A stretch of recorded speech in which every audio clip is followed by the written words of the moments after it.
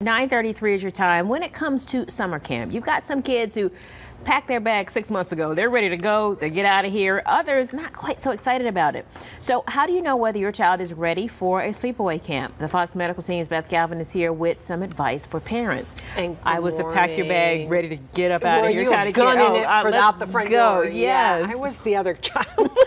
And I think, Karen, you know, that it really depends a lot on the individual child and what's going on and the family dynamics. And sometimes parents just have to make a judgment call. Packing up for summer camp is a ritual for many Georgia kids, but how do you know if your little one is really ready? Grady's chief psychologist, Dr. Nadine Kaslow, says it really depends on the child. Some kids are sort of like, bye, see you later, and in that case you just want to stay connected to them. And other kids get really anxious and they get really scared. Kaslow says some parents push a little too hard and others not hard enough, so you really have to make a judgment call. One of the things that happens is when your child is really scared or anxious is you have to decide, is this the time to really push them so that they take that next step? Or do you need to listen to that and say, my child's not ready? Kaslow recommends that kids have several sleepovers before they try a sleepaway camp. And she says you want to find a camp that really matches your child's personality and interests. And when it's time to go, it's okay to be emotional to a certain point. Actually, I encourage you to let your child know that you're going to miss them, that you love them, but your child's not there to take care of your feelings. Your child should not be your therapist, and they should not be the one whose lives get stopped because you're not ready for them to move forward. And while your child's away at camp, stay in contact as much as you can, send care packages, and try to go on Visitor's Day.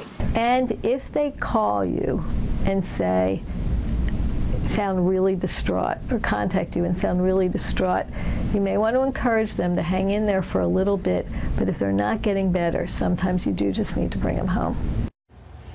And Dr. Kaslow says if the camp will allow you to write or call or even Skype or FaceTime with your child, take advantage of that. And on Thursday, we're going to be talking about camp safety and some of the questions that parents and caregivers really need to be asking their child's camp director before the child heads off to camp. Karen? You know, I remember clearly being traumatized at the drop-off point, the screaming, the kicking, and that was the parents. It was... It was an emotional scene. Either the parents were crying or the child was crying. It was tough. How do you handle that? I think that you just be careful as a parent not to project your feelings onto your child. So don't make it too dramatic. Try to make a sort of a clean drop off and get out of there, because I think kids tend to do a lot better when they get distracted and camp life begins and there's all the excitement, you know, and they're not like worried about you, mom and dad. Now, speaking of being worried, we know kids sometimes get homesick. That's a fact. But when do you know it's something a little more serious and you really need to go back and take your child out? So if you're getting repeated phone calls from the child at camp, I would definitely, you know, the first few times really be supportive, hear the child out, talk to them about possible coping strategies and how they could stay. But if it doesn't stop and the child really profoundly seems unhappy with the camp experience, it's probably not a good thing, you know, to leave the child there. I'd go get the child and bring them home. Even though it's fun, it's just not for everyone. We know that. It's not. So you've got to be able to judge that. All right, Yes. Beth, thank you for that. Well, good day, Atlanta's Gravir Denza is back now, standing by with more of the morning's top stories. Gravir, good morning. Good morning to both of you. The Georgia State Patrol